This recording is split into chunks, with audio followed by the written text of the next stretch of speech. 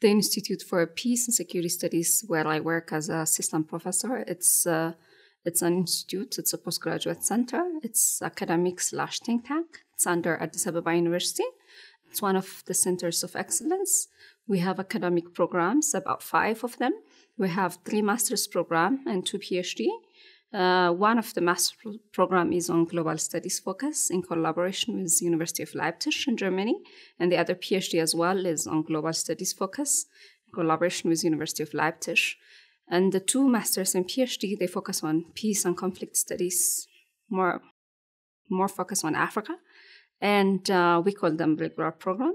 And then we have post-executive master's program, which targets people working in the African Union, in the regional economic communities, in the embassies, people who have, the theoretical, who lacks the theoretical gap, to bridge that gap. People working in, in the field, but they don't have that theoretical gap. So we try to bridge that.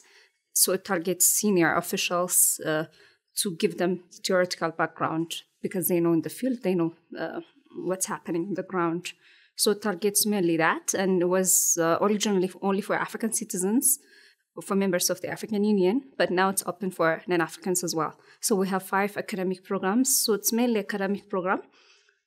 And then we have the outreach, and then we have the community service. So the outreach targets more or less in preparing policy briefs and dialogues and workshops on different issues of peace and conflict, mainly on Africa, but also sometimes global issues. Of course, we cannot isolate from the global issues. We live in a global world, so we have to act globally and we have to think globally and act globally. So we try to bring issues that affect peace and security.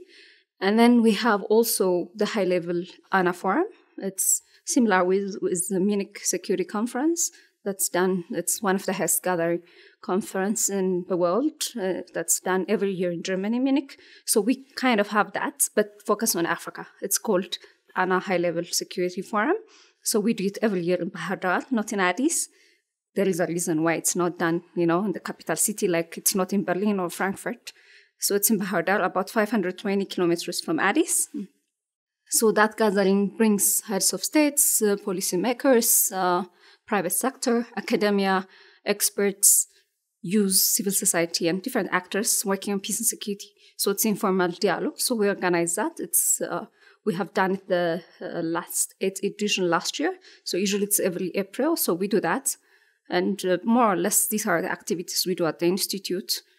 So it's academic/research institute. It was selected as one of the centers of excellence in Addis Ababa University.